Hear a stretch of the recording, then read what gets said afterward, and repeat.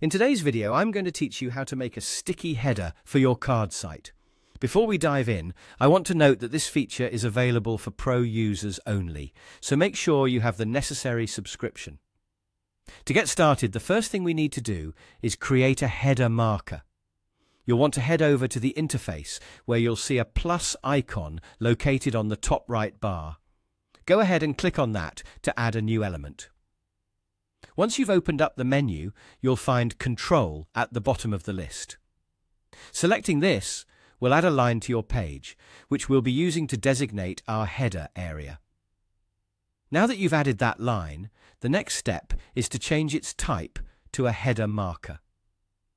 The reason for doing this is so that any content you place above this line will be recognized as part of the header. This is critical for creating a sticky header because it helps the system understand where the header starts. So don't forget to drag it all the way up to the top of your page.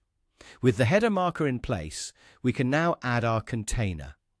We'll do this by once again clicking on the plus icon, and this time from the menu, select Container found towards the bottom.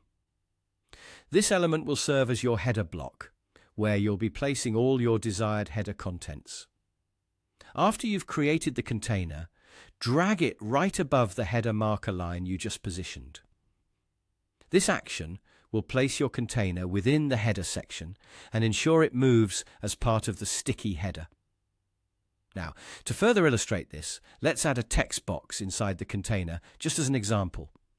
I'm going to name it Header Contents, which represents any information or components you want to display in your header. Once you've done that, click on the container itself. It's important to emphasize that you should be interacting with the container and not the text box or header marker. Once you've selected the container, you'll notice a panel pop up on the left side. On this panel, there's a gear icon located at the top left. Click on this and then choose Style. This is where we'll implement the magical part. A text box will appear in this section, and you'll need to input a specific code that I'm displaying on a separate notepad. This code is what will enable your container to act as a sticky header. Just copy that code exactly as it appears into the text box. With the code entered, go ahead and click Done to save all your changes. And that's it. You now have a sticky header for your card site, creating a sleek and dynamic navigation area for your visitors.